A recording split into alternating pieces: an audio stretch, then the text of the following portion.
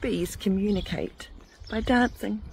When a forager bee flies out to find food, it has to have a way to communicate with her sisters about where that food is so that they can go and collect it as well. They figured out how to do this by a special dance. It's called the waggle dance. And so the lovely bee that's flown out to find the food comes back and does an amazing little dance, waggling her little bum the whole entire time. This waggle dance is a figure of 8. So she wiggles through the middle, goes around, wiggles again, goes around.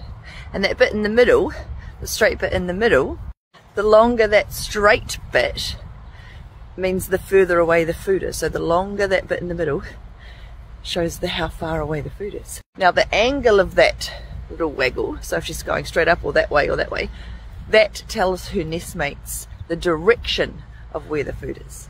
And the funniest part of this whole little dance is when she's waggling, the more like enthusiastic, the more time she does it, kind of shows that it is really important food source. So she really does want her sisters and her nestmates to go there.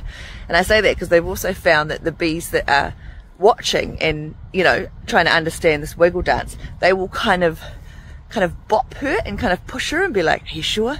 Are you sure? Is it good? Is it really good? They're also asking for a little taste of the food at the same time.